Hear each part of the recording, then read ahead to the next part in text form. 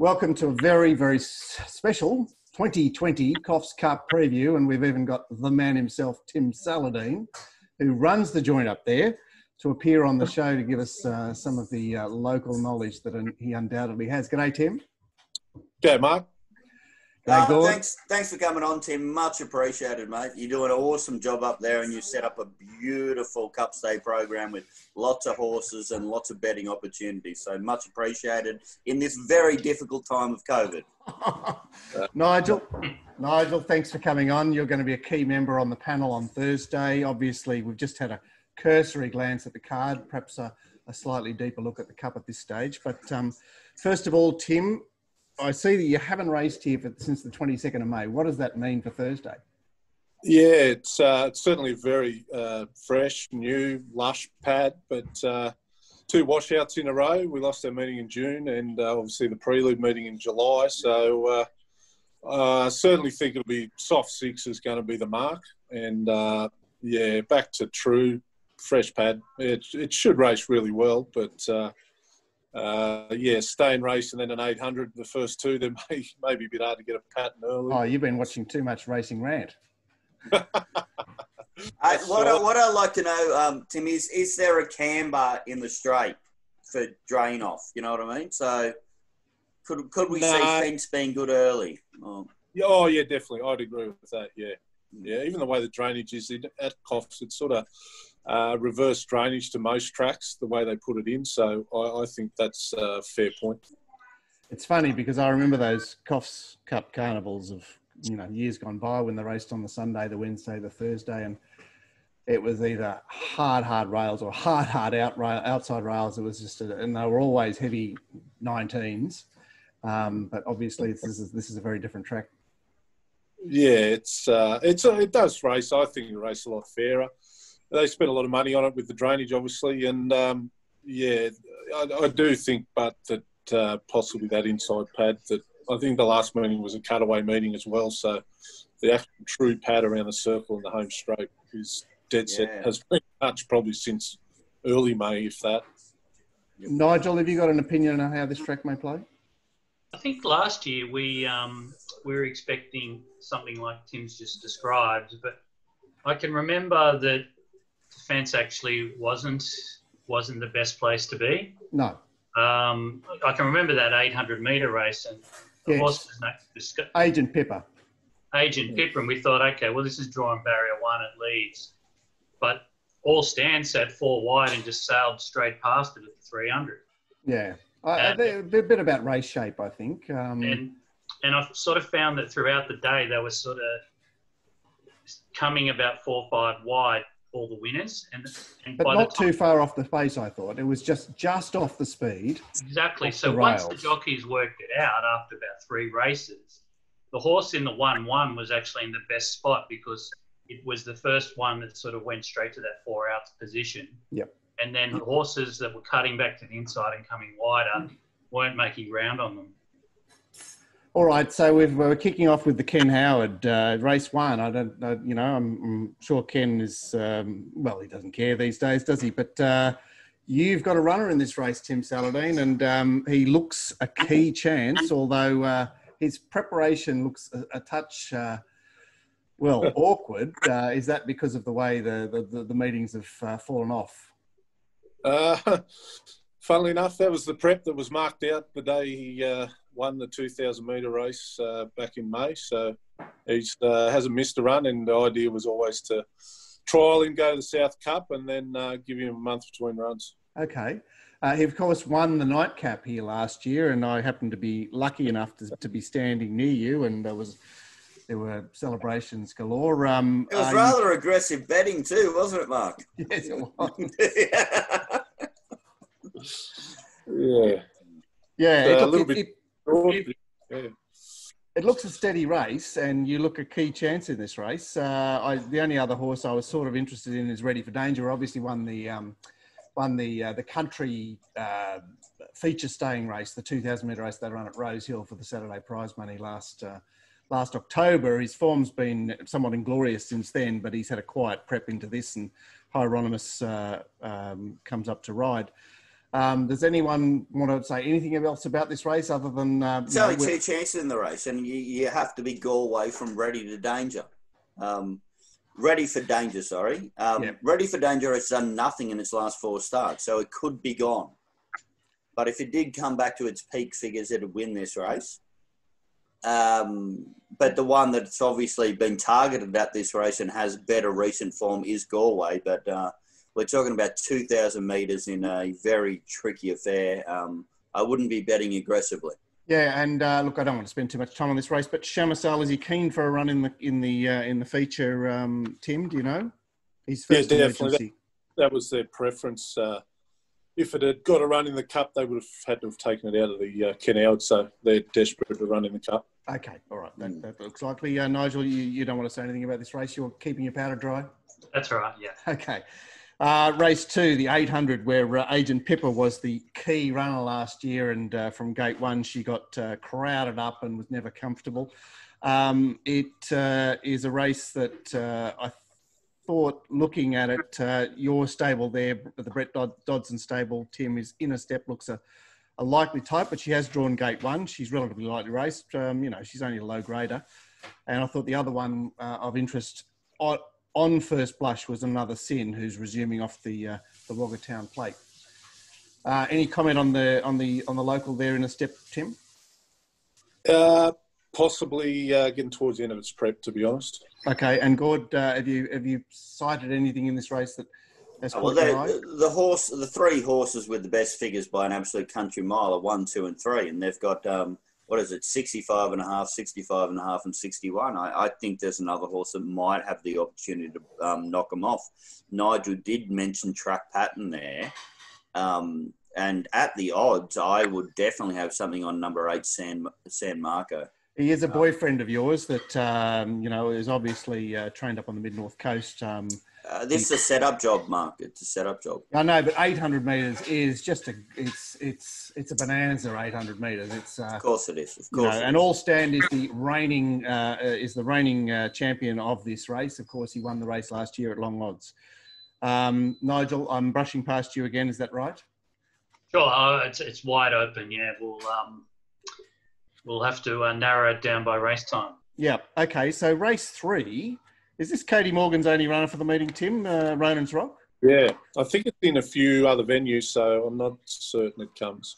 Certainly in the wrong lane in town in a highway last start, and Aaron Bullock to ride. It looks a key runner. The other horse... Yeah, is Alan Bullock going to ride? So what's the story with Aaron Bullock, Gord? Well, I'm just suggesting it might be a scratching, that's all. Oh, what? It's just... What, because it's A. Bullock? Well, A. Bullock has actually committed to a lot of meetings recently and actually not made it there. All right, so. Nigel is all over Aaron Bullock, so I'll go to you, Nigel. What's the story with Aaron Bullock? Oh, yeah, well, I think he didn't ride for about 5 or 6 months there. So, and he's come back a lot heavier. And, he's often pulls out with illness and all sorts of excuses. But he's down for about 4 or 5 rides here. He's on a good chance in the Cup. So so I'd say he'd be, and none of them are at too light a weight. So I'd say that 59 kilos Ronan's Rock. That's definitely doable for him. I sort of thought the favourite here was under the odds. Looked a bit suspect. Who is the favourite for mine? Enterprise Karen. Yeah, well, it's a likely type. I mean, he's a good doer, John Shelton, and I give it none. Okay, I'm with Nigel. For anyone that looks at videos, have a look at the last 100 metres of this horse on its last 2 runs. See if you think it's running through the line, and then on Thursday it's stepping up in distance. 1,200 up to 1,600.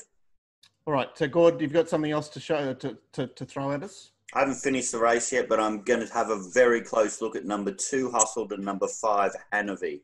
Yeah, I suspect we'll be betting against the favourite here. Okay, well, that's good information, because certainly Enterprise Karen looked likely type to me. Tim, any local thoughts there, or are you staying?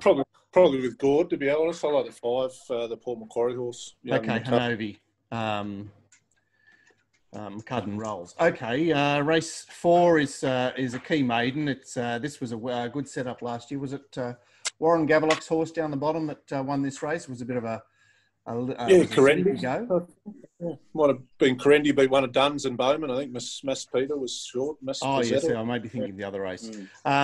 There's a likely type that Gord has already poured cold water on off air. It's Full Press, who ran in the Inglis race at Grafton over the carnival. It comes home for its second start, and inside to outside. The other horse to me that looked likely was Great Marlow. Nigel, have you got any early thoughts on this race? Yeah, very interested in the 2-year-old Full Press. Okay, and Gord you were saying none? Is that right, Gord? I'm saying it's a super open race. I wasn't convinced about how much quality that run last start had. It's just that it's against, lightly raced young horses, and, most of these horses obviously battling around in maidens are racing against, a patchwork. Well, the ones that I'll be interested in backing are horses that are lightly raced as well, and it's not one of them. But I don't know. Obviously, is it Brett Dodson, Tim? Do you know? Yeah, very well. Scratch from Lismore, very winnable race at Lismore on Monday. Probably was the best track worker at Track Work Saturday morning. Yeah, I think it's the best bet of the Coffs team all day. There we go. Well, okay, that scares me quite a bit. No, none of that scares you, Gord. That's giving you great confidence because you're going to know that they're going to be, it's going to be stacks on. I'm not betting for myself on Thursday. I'm only betting for the kiddies. I know, but we're investing on our opinion, which is very, very important, and that's the key to the day. You might, if you see me sneak off for a cigarette just before this race has started, I can guarantee you I'm backing something else. Yeah, the stress reliever. All right, the other short course race on the day, the 1,000-metre 58, and Pace Stick is an interesting resumer there for the Dodson Yard. He's a horse that had a big boom on him off his debut win and resumed at Wyong and was down the course, but at short odds. He's obviously had problems and he's resuming off a bit of a spell. The other horses that seemed to me likely types in this race were Fair Dinkum, who's done a bit of racing in highways, Bosie Man, who's second up off a break, and Moonhawk looked the other one to me. It's a local horse. Nigel, anything to offer here? Again, looking to bet around the favourites early. The favourites were the 2 and the 3. Yep. So haven't narrowed down an alternate selection there, but I just thought that they were short in the market and had quite a few risks. Yeah, it's an intriguing race. Gord, any first thoughts here? I think there's only 2 chances in the race, number 2 and number 3, Fair Dinkum and number 3, Pace Stick. All right, so Nigel mentioned there at the head of the markets there. Race 6 is the race that Got Unders won last year, but he won it first up. This time he's coming off a 33-day break and coming back from a mile and coming out of one of the worst Sydney City races we've seen all winter. This does appear at Snowzone's mercy. Am I wrong here? I'm disagreeing. Okay, so Snowzone being just turned 4, he's been racing 3-year-olds. He's got I got Snowzone on top, but not 6-4. Is it that short, Nige? Yeah, yes. 240 bets. Okay. And that's with emergencies to come out, so it's probably more like a 220 even money shot at the moment. So. All right. Well, of course, Bellastar is the second emergency here and engaged in the last race. Tim, was there any indication that Bellastar wanted to run here rather than the last? No, I think it chose. Its preference was the last. Okay. All right. So, Gord, what else are you looking at here in this? Got Unders and Bolting Willie were features in this race last year, which is it's one of the feature race on the day. It's a $50,000 race, so it's. Hey, we got the premier. Race. We got the premier rider on the program. We got the horse that has the best recent form. It's number 1, Got Unders. Do I get involved in horses that have 81 starts for 8 wins? Not very often, but I suppose what's 8 times 12? It's less than 100. Nigel, what have you got to say about this? No, it's greater than its number of starts. Therefore, it might be positive value.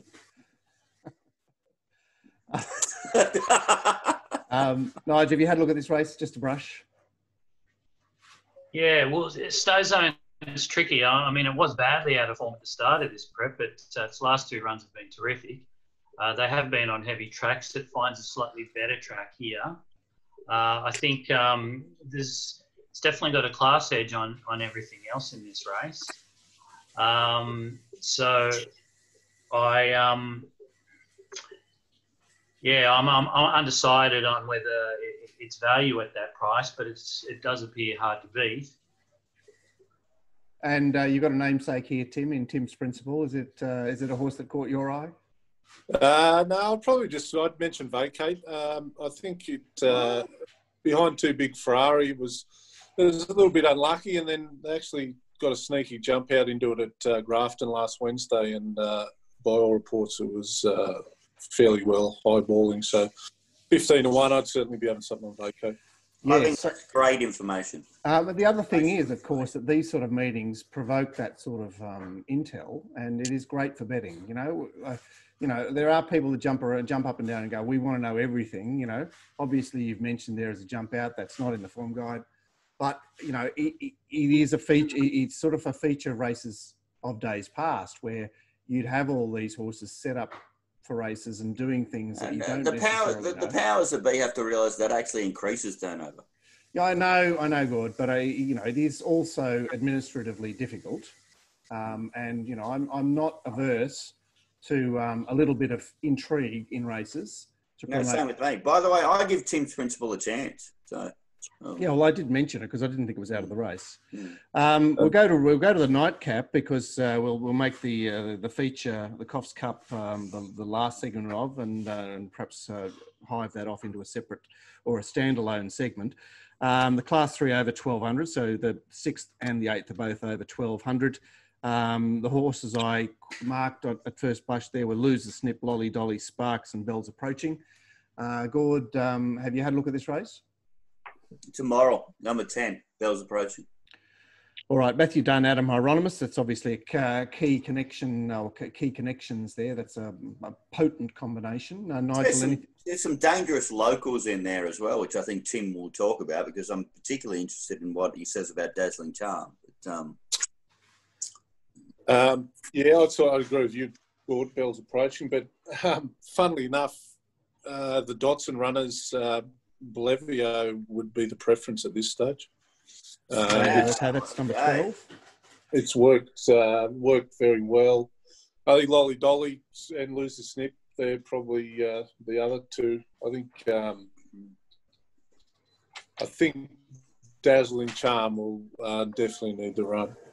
Okay, well, this is brilliant information because this actually means that Bells Approaching is an absolute moral. On the subject of locals, I just want to ask you about Aidan Smithson, who was a scary, scary trainer 12 months ago. He seems to have been, keeping his powder very dry. What's the story? Yeah, he's probably just had a lot of bad luck. Like, obviously, he got Hellenism and got that Tab Highway, but then I think it's feed issues with her. She's in and out of work. She's in the paddock. She's out of the paddock.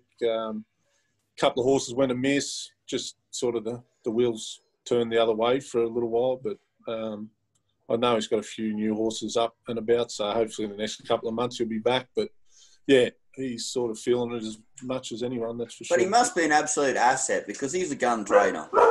He does. He's got some great ideas. He loves use the beach on the training tracks, and he's a good fella to have around. And as you say, he's had a good grounding with his dad, and he doesn't leave any stone unturned when he does get one ready. Yeah, well, his dad's so famous he even trained those fiction horses monologue and epilogue. Anyway, okay, so we'll come back. We'll come back now. So what's come back now? Do the spruik now, Mark. Because this is the bit that we're going to put on all the social media, et cetera, et cetera. So this is the important bit. So we're very, very pleased. We're very pleased to have Tim Saladine online because he is the head honcho at Coffs Harbour. We've been up there for the last 2 years, and I'm really missing not being there this year. And looking at your weather this week, Tim, I wish I had been there, doubly. Obviously, you've got some nice fine weather leading into the Cup. It might turn awry on Friday, but no one cares after Thursday. Thursday is our first ever Rant Academy in conjunction with puntclub.com, and we're staging a punters club on the Coffs Harbour Cup. and we're thrilled to do it. We've managed to lure Nigel into the team with promise of giant appearance money, and hopefully he justifies his hefty fee. On Thursday, we'll be marshalled at the Georges River 16-footers in Sandringham, and anyone's welcome to come and hang with us on the day, because it'll be thrills and spills, lots of excitement, entertainment and education, because obviously we're going to be quite transparent about the way that we're going about betting on the card. We might be having a few at Kembla and other meetings around the place. Another reason why we've got Nigel, who seems to know every horse in Australia. And look, it really is. It shapes as one of our most exciting days. Certainly, our most super exciting. Like, this is awesome. Years, yes. We're going to be there betting with, like, we're going to have a kitty, like, well in excess of $60,000. We're going to be turning over that money on Coffs Harbour Cup. We're actually going to be able to ring Tim during the day and see what he's assessing the track at or whatever, to give us a little bit of update. We're going to get all the inside information off all the pro gamblers, all the experts that actually run the tracks, and we're going to pull that all in to bet for you, which I think is a brilliant idea. And there'll be, updates, social media updates, and vision from anyway, Mark, more importantly, let's find the winner of the cup, because there's some people that might want to buy something in the Calcutta if one exists this year, Tim. Yeah, well, sadly, that's another casualty. The Calcutta's, wasn't held this year. Well, so the way to get involved is therefore to join Punt Club, puntclub.com, and get onto Rant Academy, which is the betting pool for Coffs Harbour Cup Day 2020. And the pool will approach 3 figures, I'm sure, and 6 figures. And we're going to have a lot of fun with what we're doing on the day. All right, so I texted Tim after I had a quick look at this race earlier today, and I went, this is it's a fertile race. I think it's a much better race than last year. It's got sort of more varied sort of contestants. Nigel, you've obviously had a good look at this. This is your first port of call. What struck you doing the form for this race? Yeah, well, pressure's on, Mark. We obviously found Love Shot Baby last year, and see if we can come good this year. I suppose the first thing that struck me was that there are so many horses on 55 kilos. Yep. And some of those that are down the bottom of the weights, they're really probably carrying relative weights-wise 10 kilos more. They're out of the handicap, is what you're saying. Totally agree with you. Which in effect means that those at the top of the weights are well in. Two of the, obviously the top two have sort of got proven city form in Sikandrabad and La Pulga. Sikandrabad's got Victorian metropolitan form, and La Pulga has got recent Brisbane metropolitan form. Yeah, but it is coming back from the Grafton Cup. That's a long way back in distance. Oh, I mean, they're both double figures, but I think that they've got class edges there, and they're worthy of consideration. And something that, and the alternative to those, I think, is Academy, which is coming off Sydney metropolitan form, and was quite a nice run last start. So I think they're the 3 that I'll be concentrating on trying to narrow down. Okay, the pace in the race looks pretty solid. You've got the last start highway runner Rex, who wants to lead, but Jazzland is a bit of a desperate leader as well down there in 4. Saxton Rock is stepping up in distance and is a well and truly get forward horse. Zun Konig is a one batter that would, really be best suited trying to hold them out from gate 1, but I probably can't see that happening. But it certainly looks a decently run sort of race. Good. What caught your eye in this field? Well, for me, I think Jazzland, if it's going to win, needs to lead, and if it does lead, it's a good chance. I'd be very surprised if a jockey like Adam Hieronymus, who is the senior jockey on the program, isn't very aggressive early. On Sikandrabad, who... no, on Jazzland.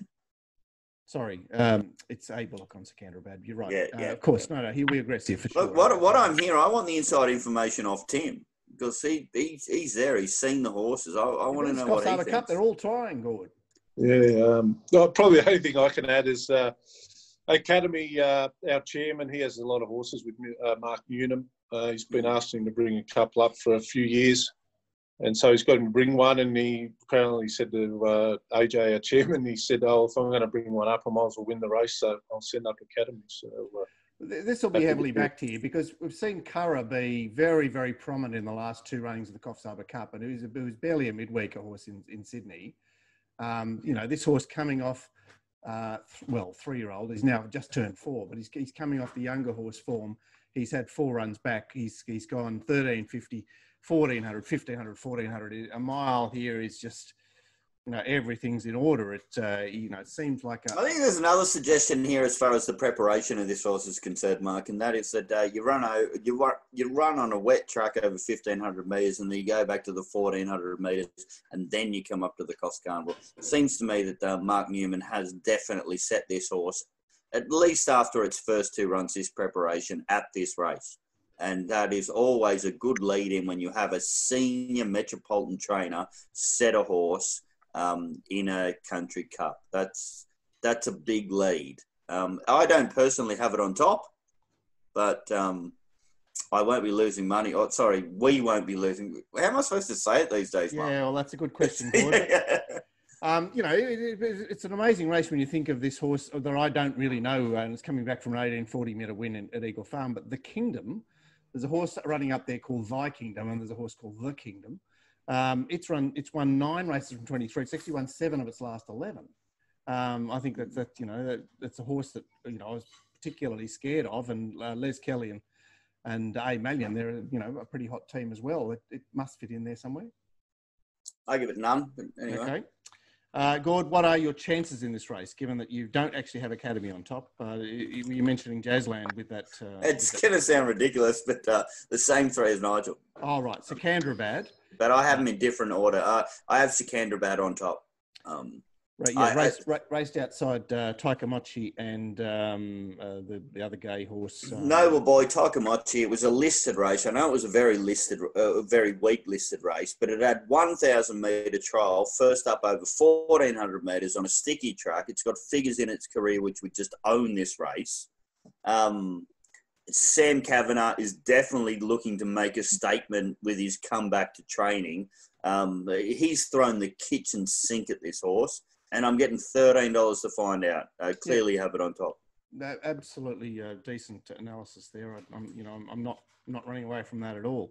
What else, Gord? La Pulga you mentioned as well. La Pulga, but I never back it because I don't like Michael Costa, and that's just a personal thing. I just personally don't like him. What's the problem there? Because he's obviously a hot trainer. Why would you dislike a hot trainer?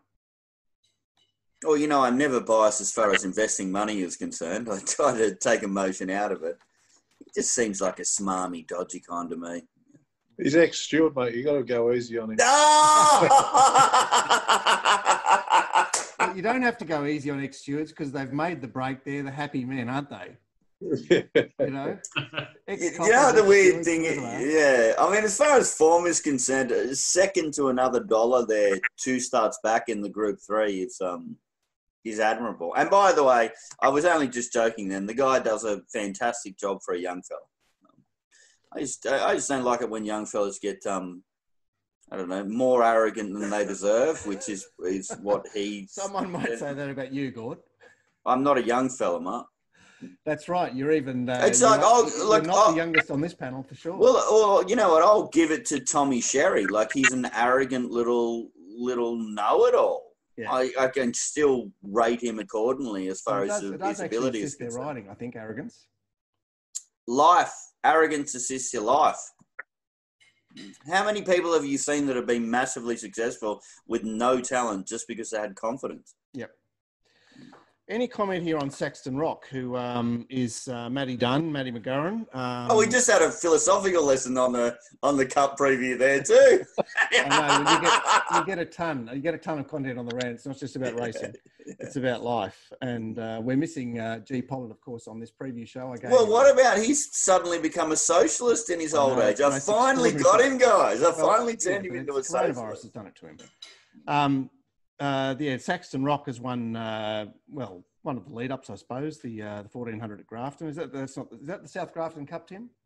No, it was only the McLean Cup on the last The day. McLean Cup, sorry. You know, it's not as good as the South Grafton Cup, but a horse that's fourth up into this race off a win and looks a likely type to me. I certainly had it in there, but by the sounds of it, you guys are not interested in Saxton Rock.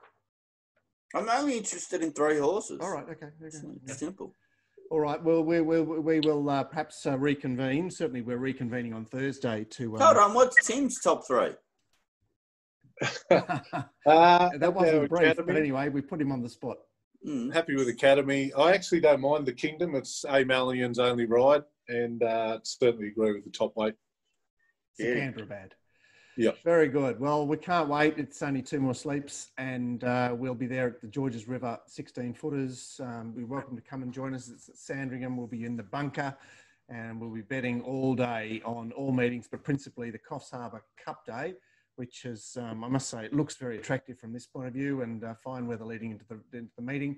And, you know, we could get to a track that's no worse than dead, although the race club officials always want to tell you it's worse than it is. So I'm sure that the soft 6 well, then look at Saturday, Mark. You know, heavy 9 they left it at. Yeah. But that's a different kettle of fish completely. But anyway, last year when we were at Coffs, of course, we got overnight rain and the track was downgraded. In fact, it started at 6 and went to 7, didn't it, Tim? Yeah, I think you're right. Yeah. Yep. This year we won't. You know, I'm pretty sure we won't get any rain into the meeting. Obviously, we're not on the ground up there, and nor are we. It's going to be a beautiful track to bet on with lots of big fields. Like I'm going to. Well, I'm not going to be turning over money. I'm going to be turning over the Punters Club money. Punters Club money. Exactly. Yeah. Exactly. And it'll be good to be a part of it. Nigel, you'll spend the next 36 hours buried with your head buried in the form guide, not just for Coffs, but the other meetings that are in play at on Thursday that support the Coffs Harbour Cup meeting. Tim, you know, we might get a grab from you on the day, just you know, maybe a bit of a track walk, an hour or 2 out from the first race. That would that'd be awesome if you could do that, Tim. I'll get the curator. The curator's a bit media shy, so he needs a bit of training. I'll get him out there. Oh, do it together. Yeah. He's got a real good head for radio, so he'll love it. Yeah. We'll look forward to that. So in the bunker will be myself, Gord, Nigel, and the Glenstar, who will be doing his best looking at the parade from Sky Racing 528, I think it is. And Tim, you'll be on the ground at Coffs Harbour. We'll check in with you, and fingers crossed, it looks a bonanza. Can't wait. See you then. Thanks, heaps. See you guys. Thanks, guys.